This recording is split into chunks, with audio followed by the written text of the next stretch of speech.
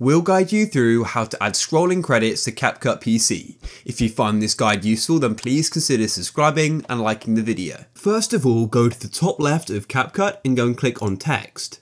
Then what you want to do is make sure add text is selected, and then what we can do is go and click on this default text and go and drag it in just like so. And what I like to do is put it right at the end, and as soon as the video ends, the text is then here. Now go and select the text and head up to the top right, click on text and basic. And then what we can do is go and customize the text. So for example, you could type in credits and then you can start typing in who you want to credit.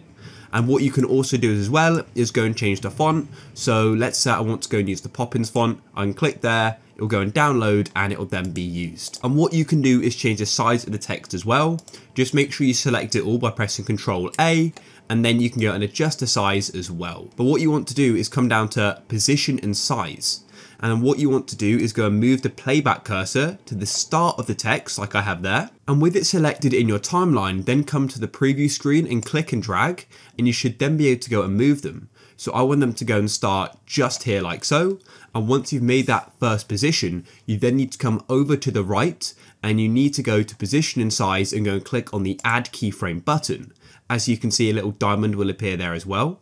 And then what you need to do is go right to the end of the credits and now go and choose where you want them to go and end.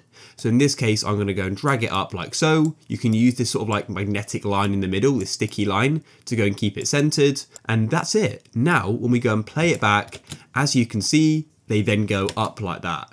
And if you want it to be even slower, then what you can do is go and make the text longer. So you just come down to your timeline and you can click and drag like so. Let's say I want it all this time. And then you can just go and click on the keyframe here and move that right to the end as well.